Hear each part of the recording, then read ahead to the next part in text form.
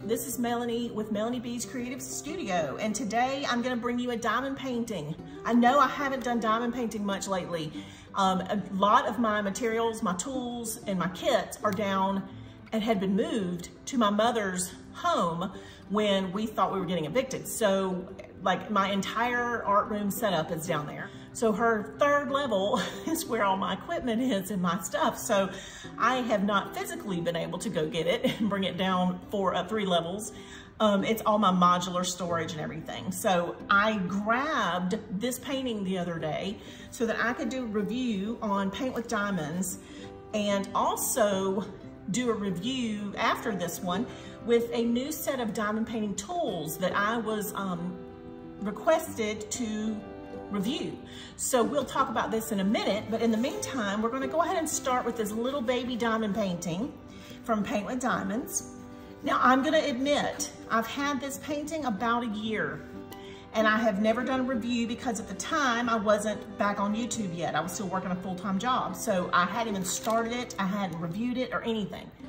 Paint with Diamonds may have changed some things since the time where I purchased this, but it's so beautiful, and I thought we would just kind of do a quick review of it and discuss just some of the components of this particular painting from this company.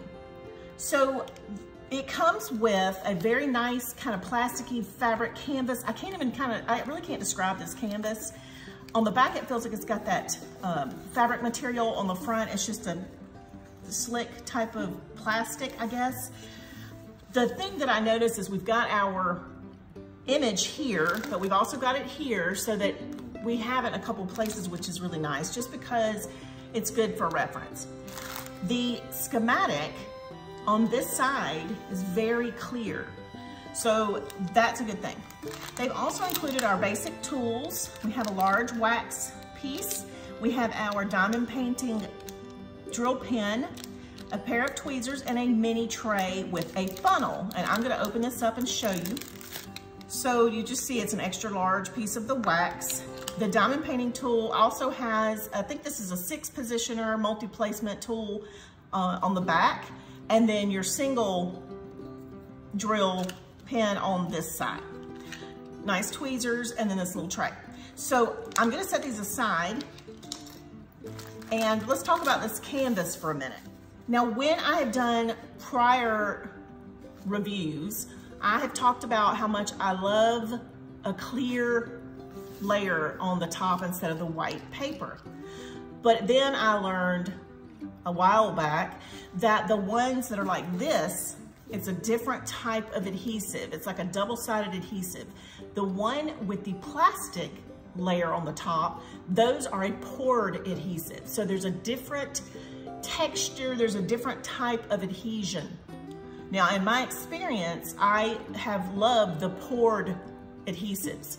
So the double-sided adhesives is not necessarily a bad thing. I just feel like it doesn't hold it as well sometimes as the other ones. So you can see I've got a little bit of folding in here, a ripple. And once my drills go down, usually I have eliminated that problem in the past. So there are some rivers going through here, and that is probably more because I've had this in storage for a year. So that may not be the issue from the company. First, let's check the tackiness. So this diamond painting has very good tack to it. And I know that they have probably even improved that since the time where I ordered this. So I have to feel like it's even, if it's not like this, it's even better at this point. So this is a square drill painting that I selected. And it is a very small one. So a 30 by 20 centimeter. And I will put the conversion in the description below for inches. But this will be a very small piece, and that is why I chose a square drill. Square drills fill in every single place on your canvas so that you get more detail when you purchase a smaller diamond painting. So normally now I go for a minimum of 40 by 50 in a diamond painting if I'm using round and that is the absolute minimum. But this one I had ordered in square, and so since I haven't done it yet, I'm not sure about the detail once it's complete. So I thought this was a pretty quick little project, and for a diamond painting, that this might be one that I will do a kind of a diamond painting with, you know, paint with me type of video. Now that we've kind of talked about our canvas, our schematic is very legible, very easy to read. The symbols are very clear, so that is a super nice feature. Let's open this package of the drills and let's look at what we have. Now, we have our drills. They're little bags because we don't have a lot of surface area to cover, but they're very clearly marked. So 603 is, you know, they're giving me quite a few of that. That's gonna be the predominant color, and 604 it looks like. I will check these and make sure I have all of the drills. And then we're gonna test a few on our canvas. I like to work left to right, but the issue with a diamond painting working left to right is that your hand is can be on the adhesive. So with the paper type of cover, you can tear off the section you're working on if you want, and then you're okay at that point. But most of the time, I will start in a very small section and work left to right. You know, I can start here. I just want to make sure I'm keeping my hand off of my adhesive. And I'm only going to pull back the amount of paper that I need to reveal what I'm working on. Because if I put a lot of paper back like this, anything that's in the air, that's flying around, like any kind of dust, anything can stick to this exposed area. So I do keep it protected by keeping it covered. Now, another thing that I like to do is with the paper one, I will tear a flap up and work on this section, and then I can put that down, or I can just pull it off once I'm done with this section. But that is how I work when it comes with a paper top like this, okay? Let's try a few drills down here in the corner. I'm gonna get number 7, which is going to be 3806. Now, before I start a diamond painting, what I do is I go ahead and open all of my bags. I put them in the 28 piece container with a little pop top, and then I mark on the top with a Sharpie or a label what color number it is, and then I put them all in order. Oh, I forgot, I'm sorry. They also come with the little baggies for those who are just starting out and may not have any of the other storage containers. You can use the little bags and pour the excess down in the bag. You can label the bag with a Sharpie with the number, and that's how you can use these little baggies that come with your painting. So I'm going in with 3806, and I'm gonna pour out some of these in my tray. Now, when I shake my tray, these little trays, I cover this little tip with my hand, and then I shake. And then you're gonna take it and tilt it back a little bit, and this is how I get mine lined up, is I just kind of shake it back and forth gently. I don't want my drills come flying out. And then I just kind of tilt it back and shake it this way until all of the little square drills are back in here in this section. It may not be perfect right now, but it's okay because I just wanted to do a little bit of this painting.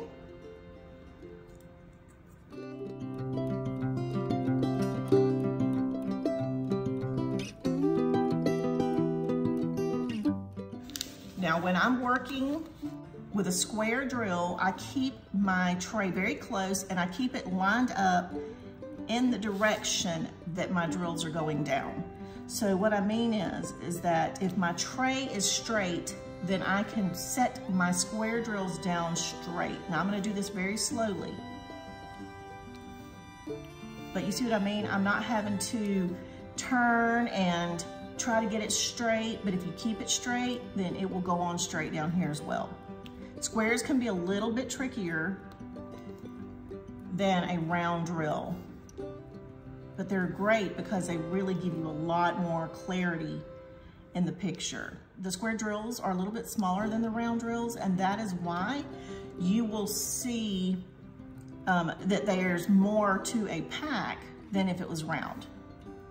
But what I really am checking right now is to make sure this adhesive is super sticky and it's not gonna let my drills fall off. And I picked up this one crooked, so I'm gonna go back, get it straight. When I'm not recording and I'm just working on my diamond paintings, I will hold it very close like this. But again, I've got it lined up so that it'll be straight when I put it down.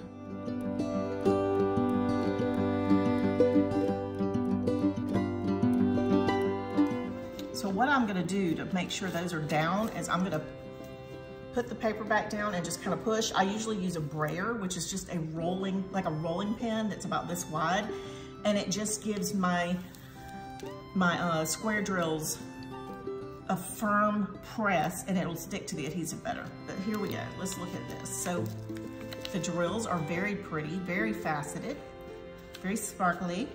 Now a square drill piece will not have as much sparkle as a round. A round has more facets on the little drills, so that is why a round will sparkle more, but a round is more pixelated unless you go with a large size. Okay, so that's what we have. And I feel like those are not coming off. They're very stuck on, which is perfect. So that is it for this review, you guys. I'm gonna put a link in the description for how to go find paint with diamonds. And check out their website. They have a ton of selection. I mean, like beautiful pieces. So that's it for today. Be sure to subscribe, like, and share. And join me on Patreon. I have a new Patreon account where I'll be doing some exclusive things, and I will come back another day and explain to you what that's all about. But for today, thanks as always for watching. Have a great day. I'll see you soon.